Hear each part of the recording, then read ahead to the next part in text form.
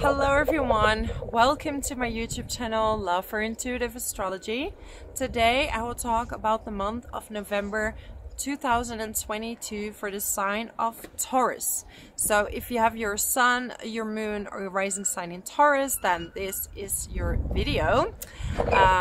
It's a little bit windy, but I'm filming from a country house in the middle of nature. There's a lot of farms around.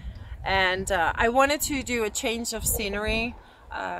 One, because I need it for myself to really be back in nature, because I miss it when I'm in the city, in my apartment. And I mean, this is a really beautiful place in the middle of the mountains. So we're quite high up as well. And the weather is just absolutely amazing. It's really warm. I mean, it's the end of October by now, and it's still really warm, which is not very common. So Taurus, we have a very exciting month ahead in November, and you know, we have this full moon total lunar eclipse in your sign in Taurus, right?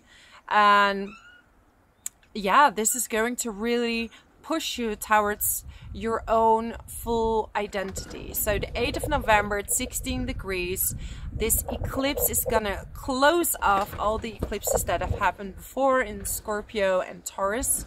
And you have Scorpio in the 7th house together with Venus, with Mercury and the Sun. So you're ready to let go of patterns when it comes to your relationships. Whether you are in a relationship now or not, you want to change the way you look at relationships. So you're not going to sacrifice your own identity to be with someone. So you're going to let go of that.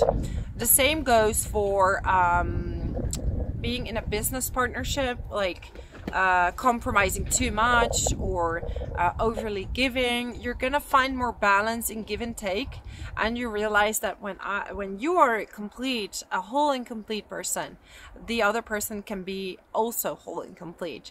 And people who do not accept you completely for who you are, Taurus, is not meant to be with you. So some of you are going to be quite rebellious with Uranus there in the north node with the moon. You're going to come out with something, you know, about yourself, like, I really wish to do this type of job.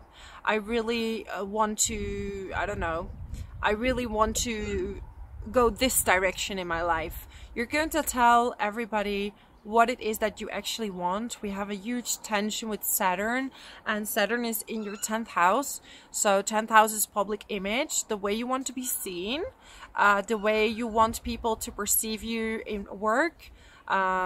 So you're gonna change the dynamic between what you do for others, but you're not going to do it at your own account anymore. So giving yourself away, right? If you already really good at this naturally, you don't really have to worry. It's going to be, for some people, the changes are gonna be more prominent than others. You might like change your looks. Like, I want to change the way I look. I want to change the way people perceive me. I want to fully embrace my identity. And some of you just want to experiment as well with different type of looks or identities. And this is totally fine, right? You want to be fully grounded in who you are. And I really like that from around like the 14th of November on. They're going to be a lovely trine with Jupiter, Venus, the Sun and Mercury. And this is going to, because we have Jupiter back into Pisces, right? And for you, that's in your 11th house. And this is all about community, friendships. And we have the planets in your 7th house trining this whole bunch, right? I see that around 16th of November, Venus will go into your 8th house, right? So 7th, 8th house. So you're really, I feel that maybe when you come out, if you are in a relationship, this is a scenario that could happen where you say like, I really would like to do this, and your partner will go on board. You're going to together be with friends, together explore new communities. This is partly what could happen. It could also be that your partner is letting you more free, like you go have fun with your friends. There's gonna be a lot of blessings when it comes to, yeah, maybe you're meeting new friends through your business partner, to your romantic partner. And if you're single, right, you're just letting go of old habits. You just want to be out, and maybe you'll meet someone new. But with Mars retrograde, it will most likely be someone that you're more mentally connected with, because any physical connection with Mars retrograde is not really going to last, right? Because Mars will go direct, and I'm not saying that this is in all cases true, because it's not. It also depends if you have that Mars retrograde in your chart. For you, Mars retrograde is in your second house. So there are gonna be some irritations coming up when it comes to work and how you make money. So you're gonna be maybe frustrated with your salary. Maybe you feel like you're working really hard and you're not really getting like the results that you wish for. I really hope this is not making you dizzy. My camera is a little bit shaky. I've never filmed outside, so this is really new.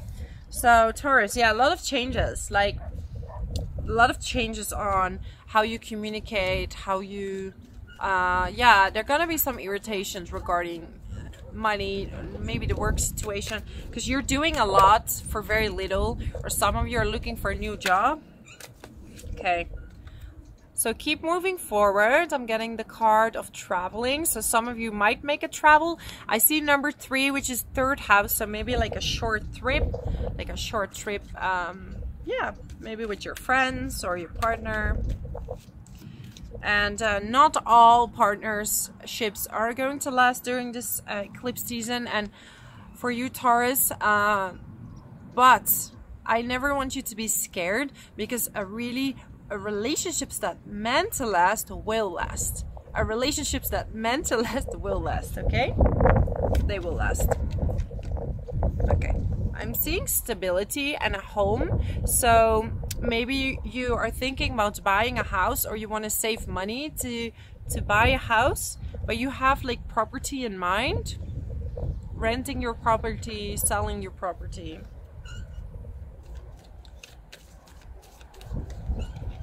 Alright, so I'm getting breaking loose of cycles. The compass is telling you can break out of these cycles, and you can really move forward and follow the direction that you really want to go towards. Like, don't be ashamed to fully be you and fully be yourself, because you know you deserve to find your happiness. And you know, we have this new moon in Sagittarius as well, before I forget. Talk too much. Yeah, we're going to have that in your 8th house.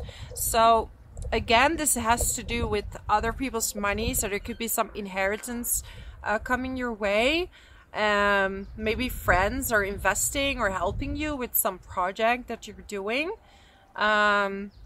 You could be going into therapy or doing some spiritual session. This is going to help you a lot. But there is going to be a new view on life where you fully embrace yourself, where you're not going to let other people stop you from being your true identity, which I think is lovely. Let me get you an angel card to close down this wonderful reading for you, Taurus. Triumphant. You see, you're going to be absolutely successful. So keep going, right? You're on the right track. You're getting the compass. Practice makes perfect. So this is Saturn in your 10th house.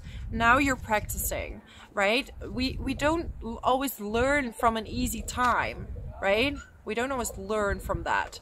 So it's very important to speak your truth, to stand up for yourself, and to really take things to the next level, right? So through hardship, you will get the job that you want, and now you're learning all the skills, you're learning to have responsibility that will ultimately lead you towards the success that you really crave for. So thank you so much for watching my video. Subscribe to my channel if you want to see many more videos, and also leave a comment below how this resonates with you. I really appreciate your support and your love, and I hope to see you next time. Love you. Bye bye.